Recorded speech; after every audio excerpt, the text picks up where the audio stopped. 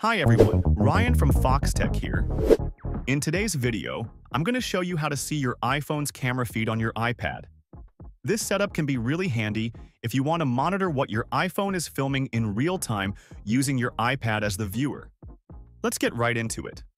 First, you need to ensure that both your iPhone and iPad are connected to the same Wi-Fi network. This is essential because the connection between the two devices relies on the network to stream the video feed seamlessly. Next, you'll want to download a camera streaming app on both your iPhone and iPad. There are several great options available, like Epicam, AirBeam, or Manything. These apps allow you to use your iPhone as a camera and your iPad as the viewing screen.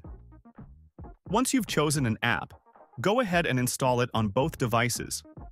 After installing the app, open it on both your iPhone and iPad. On your iPhone, you'll want to set it up as the camera source.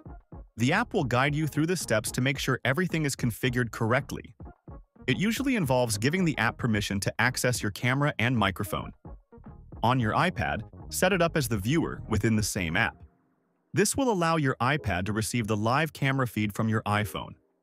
Once everything is set up, start the camera on your iPhone, and you should see the live feed streaming directly to your iPad. This setup is perfect for a variety of uses, whether you're filming content, monitoring a specific area, or just experimenting with your devices.